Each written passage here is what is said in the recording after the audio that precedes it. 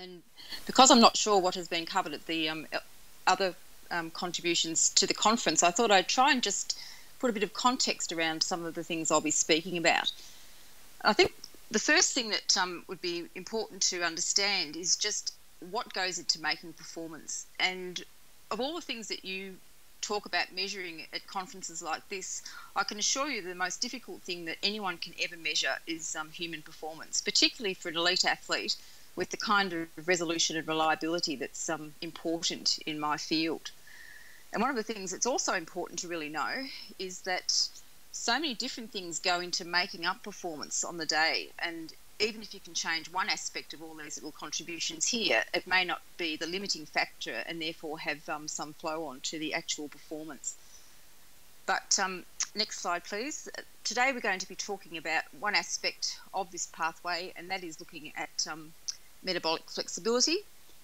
And I've defined that on the next slide as the ability of the athlete to be able to have available fuel supplies and the ability to use them at the rate and for the length of time that their event requires. Could I have the next slide, please? And just to put a little bit of more context around this interaction between training and competition, I just wanted to point out some differences in philosophies, and that is during the training phase, we're looking at ways in which we can further the adaptation that exercise is bringing to the human. But during the competition phase, we're looking at ways in which we can overcome some of the limitations to performance. And in some areas, the kinds of contributions will be directly opposed in the training and competition phases. So if we talk about the topic for today, and that is looking at whether carbohydrate is really important to elite athletes in endurance events, if you're a Twitter follower like Stu, the world is simplified these days. It's almost a combat sport in that sports nutrition seems to be about those in the red corner loving carbohydrates and those in the blue corner loving fat. And we're going to duke it out to see who's the ultimate winner. I think it's a very unfortunate perspective on sports nutrition that it's all a one-size-fits-all or a black and white view of things. And what I've been trying over my career to do is to provide a bit more complexity or more understanding about things. So there's never an answer to does something work, but more so under what situations might this be appropriate, and under other situations might that be appropriate. So if we go to the next slide and look to see what people who don't read Twitter are reading on this topic, we can find even in the peer-reviewed literature, there's an unfortunate bias towards a very simplistic view of sports nutrition. Next slide, please. And if we just take this review as an example of this, here we can see some of the current ideas about carbohydrate, that it's an old idea, that we've had this period of time where we've been telling athletes universally to eat large amounts of it regardless of their athletic goals. This has largely been a conspiracy theory behind it, that carbohydrate's an unfortunate nutrient because of what it does to insulin responses. But if we move our diets away from carbohydrate, we can adapt to that. And that's a great thing because of the plentiful supply of fat that we have available, even in the leanest of athletes. And this can be something to enhance endurance performance. And the call goes out to overturn this universal message of the high carbohydrate diet for athletic performance. Next slide, please. This is not the only peer-reviewed paper to try and promote this kind of narrative. Here we have some other reviews which give us this universal message that the basis of sports nutrition is promoting high carbohydrate at all times for all athletes for all goals. Next slide, please. So before we go any further into the lecture, what I'd like to do is really provide the truth about what the current sports nutrition guidelines say in view of carbohydrate intake. And we can break it into the training phase and the competition phase separately. And we no longer talk about high carbohydrate diets or even absolute amounts of carbohydrate all in sports nutrition, but rather we talk about carbohydrate availability as looking at the amount of carbohydrate that's consumed in comparison to the fuel needs of the muscle to undertake the workload that's being done in training or competition phase. And in fact, the guidelines now talk about athletes needing to periodise both the total amount of carbohydrate they're consuming because of the different types of fuel requirements they'll have over different days or different parts of their season or different kinds of events, but also that there are some kinds of sessions in which it's good to have high carbohydrate availability to drive performance, but in other sessions it's less important, and there may be even some advantages, and we'll hear about this in a later lecture, on having the muscle do exercise under low carbohydrate availability circumstances. When we come to the competition phase, again, it's a matter of matching carbohydrate availability to the requirements of the event. But in this scenario, the message is to try and match those fuel requirements, both in terms of providing the muscle with a very efficient fuel, but also in providing the brain with the opportunity to sense it so that it can feel better and drive the pacing towards better performance.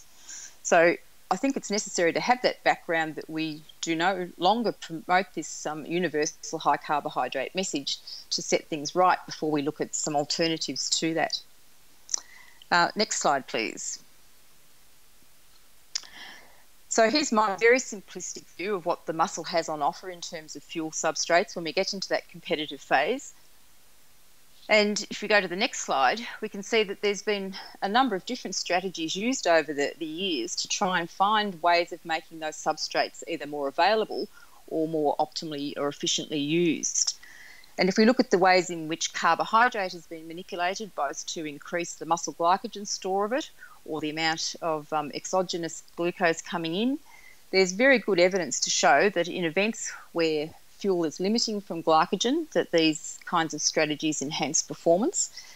And even in the non-glycogen limiting sports, there's now good evidence to show that taking in carbohydrate during the event can have a role in improving performance through the mouth sensing of carbohydrate and the brain response.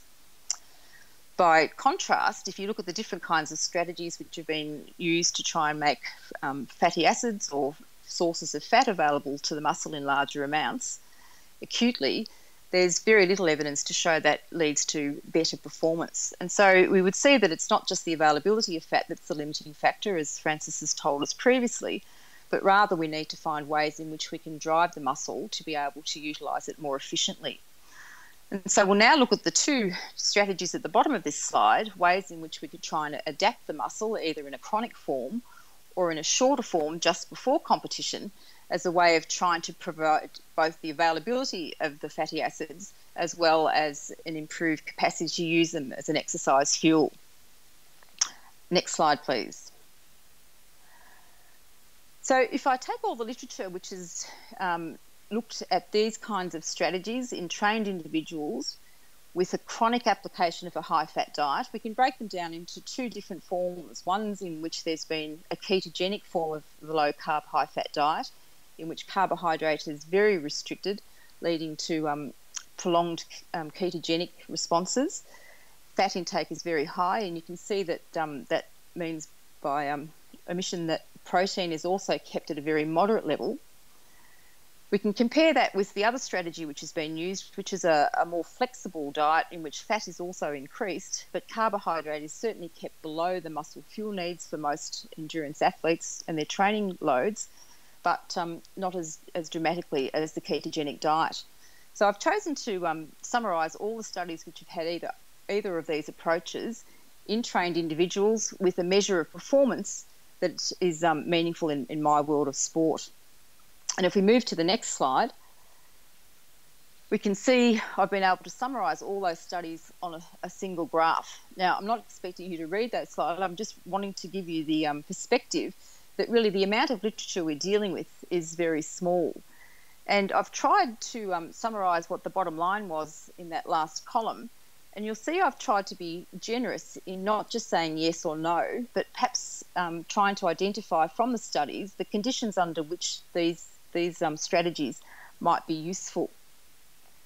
You can see that there's one study that's picked out in blue, and that's the only study that has appeared until recently and in the peer-reviewed literature using the ketogenic form of the low carbohydrate, high fat diet. And it's this study that's getting all the airplay now and seems to have been reinvented by many of the people who talk about it. If we go to the next slide, we'll have a look at it in a bit more detail. This study was a well-controlled study in which 5 well-trained cyclists were in a hospital situation, so they were provided with a well-monitored diet. It was a study which involved the exposure to 4 weeks of the ketogenic, high-fat, very restricted carbohydrate diet with training, with endurance rather than performance, time to exhaustion measured pre and post. And you can see there's an order effect in this diet, that the subjects had an extra 4 weeks of training to be taken into account, as well as their exposure to the diet when you look at the pre to post endurance. If you have a look at the next slide, we can see what happens to muscle glycogen under those circumstances. And you can see that there's a reduction in muscle glycogen in the pre-exercise situation as a result of the exposure to the high-fat diet. And there's much smaller utilisation of that glycogen throughout the exercise bout. And we should point out at this moment that the exercise is undertaken at about 60% of VO2 max. So it's very low intensity exercise compared to what elite athletes would be doing in even the longest events that you would see in the Olympic Games. If you move to the next slide, so we can see the sort of the money shot, the effect on endurance. There was no difference in endurance between the pre and post conditions. And this has been even further explored by looking at the results of the individual subjects on the next slide. And you can see that the results of this study are really largely driven by one subject who had a much larger response to the high-fat diet, was able to go much longer after the high-fat diet and an extra 4 weeks of training than the other subjects. And so really this whole philosophy of the low-carb, high-fat diet, or at least the ketogenic form of it, really is reliant on that one person. I'd love to meet him and shake his hand. If you have a look at the next slide, though, I've chosen to provide to you the interpretation of the study as was written by the authors at the time. And they noted their marvellous results were that they were able to show that under these periods of adaptation or exposure to this very limited carbohydrate intake, the human body could adapt to learn to be able to have the same capacity for low to moderate intensity exercise as with a high carbohydrate diet. But in other parts of the study or other data that were collected in the study, they showed that this was at the detriment of the athlete's ability to do high intensity exercise. And it's interesting to go back to this finding because it's not very clear from the way that it's been talked about in the current media. If we go to the next slide then, I think we can say that adaptation to the high-fat diet for a prolonged period, at least at the current level of evidence, doesn't show any major benefits or consistent evidence of benefits. And so therefore we might move to the final strategy, which is trying to adapt the athlete to both the high-fat diet but then restore carbohydrates so that they would, in theory at least, have the best of both worlds with fuel sources both being available and available to be used efficiently. And if we go to the next slide, you can see again, I've tried to summarise the literature, and you can see here again that there's a very small number of studies on which we're trying to make our conclusions. And again, I've tried to be generous with picking out different scenarios under which this kind of adaptation might be useful. And so we'll go through some of these studies in order to pick these out.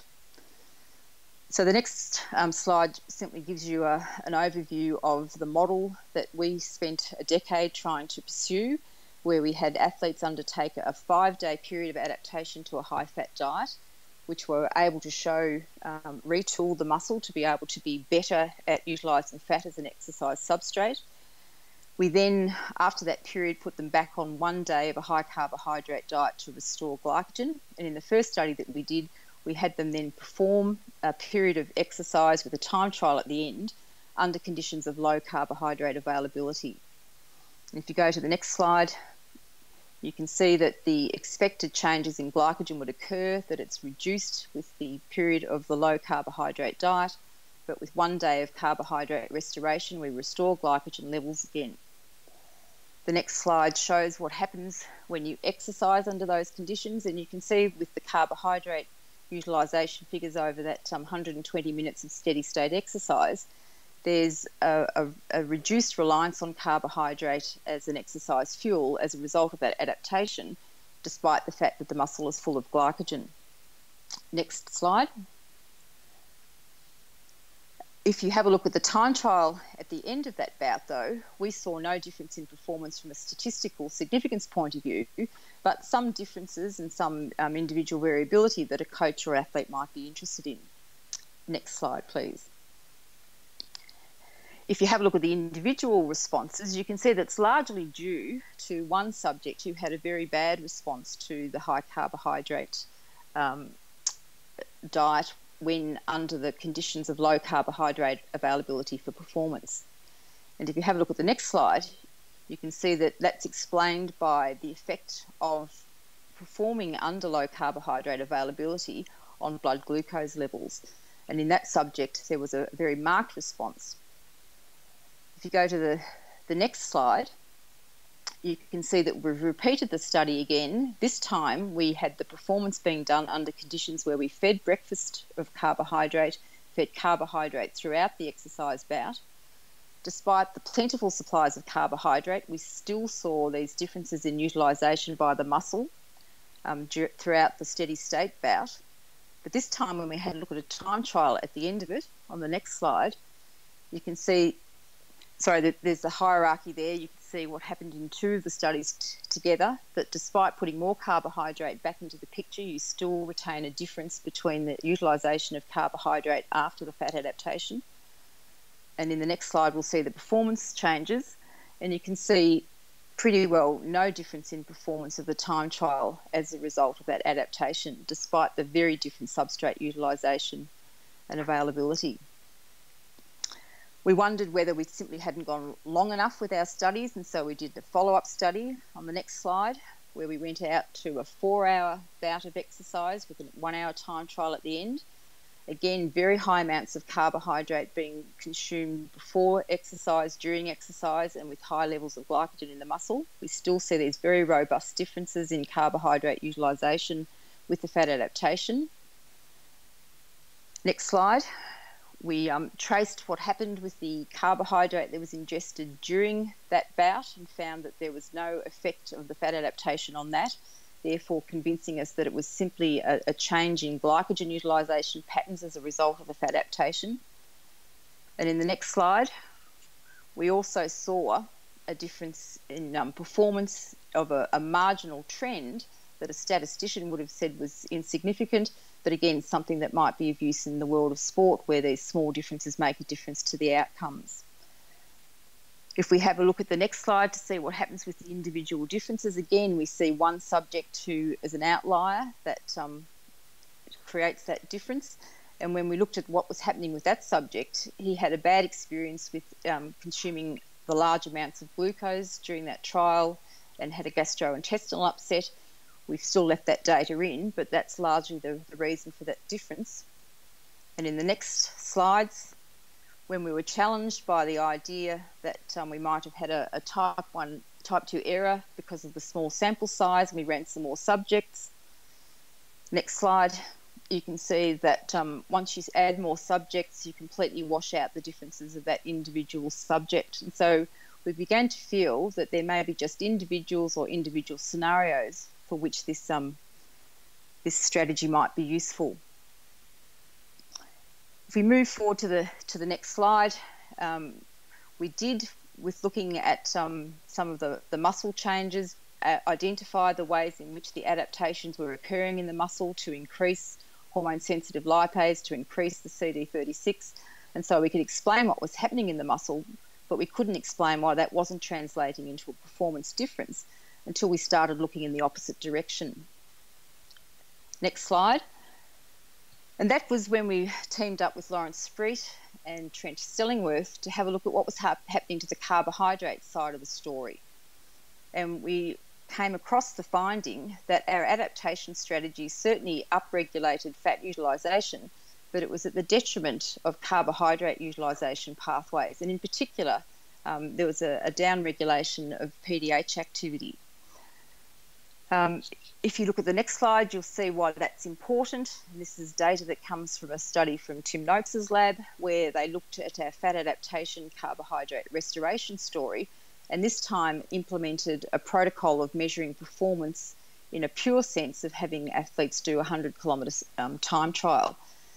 There was no significant difference between the performance of that 100-kilometre time trial between a carbohydrate-rich diet and the fat adaptation plus carbohydrate restoration story, but it wasn't the significance of the total time that was important in this study. It was looking at pieces within the study.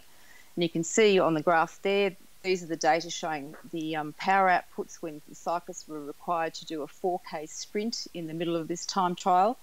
And in the next slide, you'll see what happens when they start moving into the higher intensities, doing a 1K sprint, where we start seeing significant detriment to performance of that high intensity exercise. And so our bottom line in looking at our literature on the next slide was to say, yes, there's some great things that fat adaptation can do in terms of enhancing fat utilisation, but the detriment to the carbohydrate story makes it suddenly start becoming not a good idea for athletes who need to do high intensity work, even when it's just small but very event changing strategies within a race. It's not how long you can go at 60% of VO2 max in the peloton, it's whether you can sprint to the line or surge up the hill, etc., that determines the outcome. Next slide. So we were thinking about some of the ways in which you could communicate these ideas to an athlete about why it was important not to throttle your ability to move carbohydrate efficiently through the TCA cycle.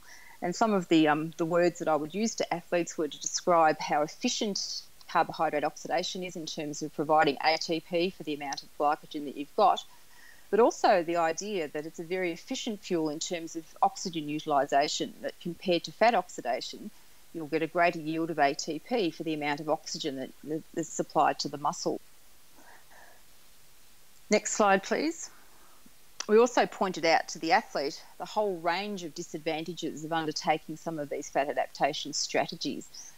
Apart from being very difficult to follow, there are a lot of inconveniences in terms of how people feel in training, how it might interfere with their ability to monitor their training or do the high intensity sorts of training that it's important to drive performance.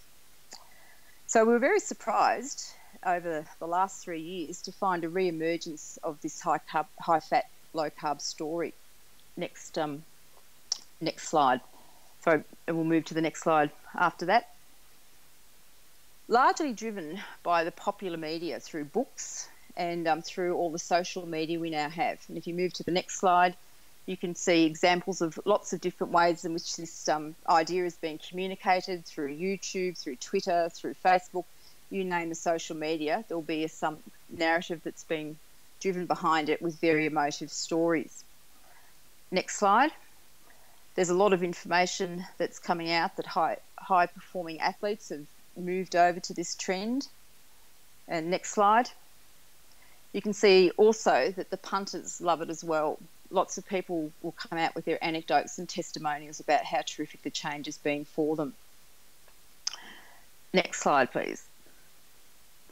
So at the end of last year, I had the opportunity to respond to that. In the absence of any new data, I tried to recapture the story to say exactly what I've just told you then, that the narrative, I think, has been distorted about what the real sports nutrition guidelines are, that the disadvantage of being on a short-term or a chronic high-fat diet would be to reduce metabolic flexibility and ability to use carbohydrate efficiently. And there's not a good story that I would give to my athletes in order to support that. But I did point out that it hadn't been adequately tested. So in the last 5 minutes, I'd just like to share with you some very, very recent data that we've been collecting in the last 4 months of my life in a project we've called Supernova, where we've tried to take some of the highest performing athletes that we could get recruited into our study. We worked with some elite race walkers. We were able to recruit 29 of these race walkers from all around the world, and I need to thank Jared Talent, one of Australia's best race walkers, for his contribution to making this happen. Probably 20 of these athletes will be performing in Rio, and we had them undertake a 3-week high-volume training program, with these being divided into 3 different dietary strategies.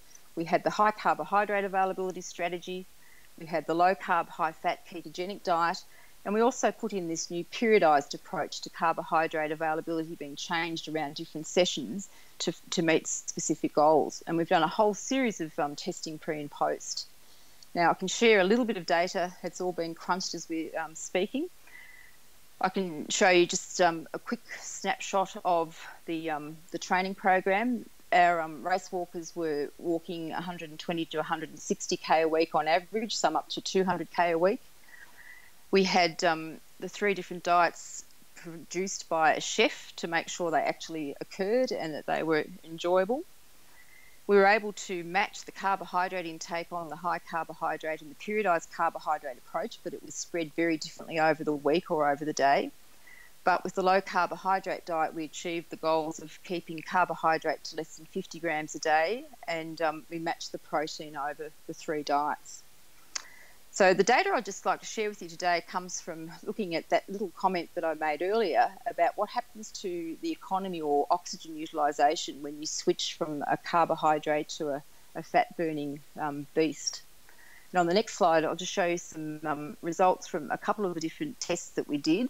I need to show you just in background that we tried to allow them to lose a little bit of weight over the period of the study, but to try and energy match it as well as possible. But in the carbohydrate diets, that was achieved. But with the low-carb, high-fat diet, there was a small weight loss, which was associated with the loss of glycogen and water.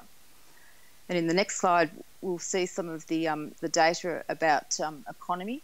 This comes from a graded economy test that was done pre and post. This is a standardised test that's done amongst race walkers, where they do a 4-stage economy walk on the treadmill over 4 different speeds, usually 12, 13, 14, 15k an hour, which sort of moves them through the pace they would be doing at a 50k race to a 20k race.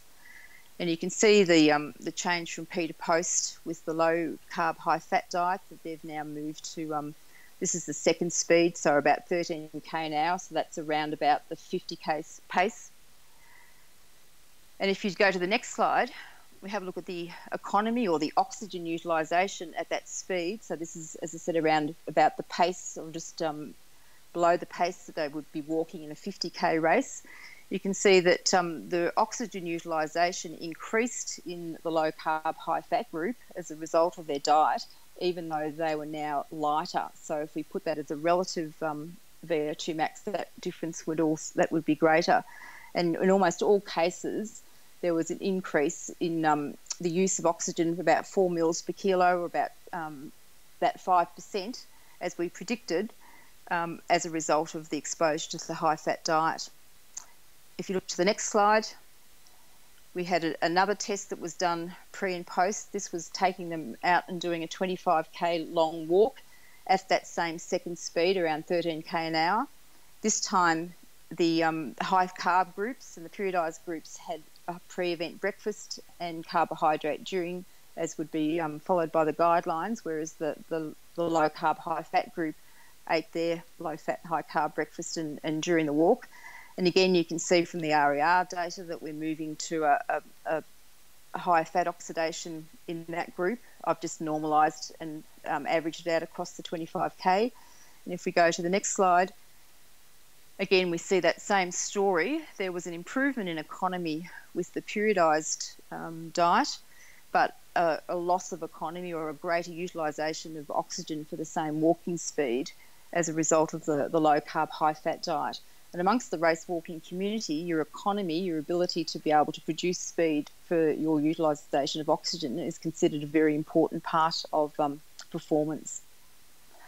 So if I move to the last slide and talk about why some people seem to find this fat adaptation works for them, because it's really important to confront what we're hearing about with anecdotes and testimonials about why people think it's such a good idea. And these are the kinds of scenarios under which it might be either less detrimental or may have some advantages to the performance of athletes.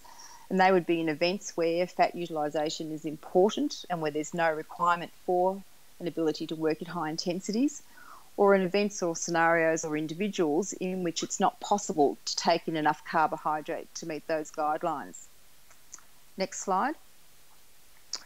Other reasons that we could explain why people feel marvellous or think they perform better when they're on the low-carb, high-fat diets is certainly the bandwagon effect, the order effect, the fact that sometimes it's the first time people have started training properly or eating in a way that's organised, and all the other ways in which people just love jumping on bandwagons. But the last slide shows another reason why often people say that they enjoy or they do better on the low-fat, high-carb diet. And this is just an example of this. This is a piece of literature from the Australian newspapers, which have talked about one of our football clubs following the low-carb, high-fat diet after a visit by Tim Noakes. And if you read the newspaper cutting very closely on the next slide, you can see that what they're actually doing is following a paleo diet, which is not a low-carb, high-fat diet, and they're not even following that because they're having rice and milk as well. So there's a big difference between what people say they're doing and what they think they're doing and some of the actual ideas that are being promoted. So always have a grain of salt. And so my final slide leaves you with where I think we are with the low-carb, high-fat message. I'm aware of some new studies that have come out in the last couple of months, which are not intervention studies, but they're cross-sectional studies looking at differences between athletes that have adapted to these diets for long periods of time. They don't measure performance, but they measure some interesting things about metabolism. But when I go to the Rio, I'll be interested not just in what's happening at the level of the muscle, but what's happening in terms of athletes getting to the finish line as quickly as possible. And my last slide sums up where I feel we're at now. And based on the evidence and based on what we know about how important it is to be able to work at high intensities in almost every event that I can think of, I don't think I'm at the point yet where I want to give up my interest and ideas and support around the high carbohydrate availability message. And I'm hoping that there'll be some more opportunities to do research that can help work out whether there are further things that we need to look at in terms of the high-fat diet, or whether there are other strategies that we can use in the more periodised way in which we can actually improve metabolic flexibility overall. Thank you very much. Thank you very much.